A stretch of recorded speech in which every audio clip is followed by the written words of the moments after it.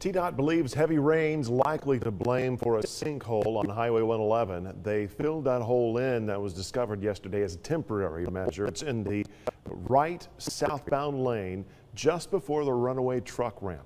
Overnight, crews dug out that hole. They filled it to prevent further damage.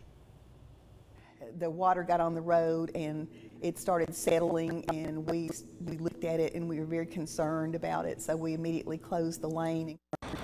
A more permanent fix will come in the weeks to come.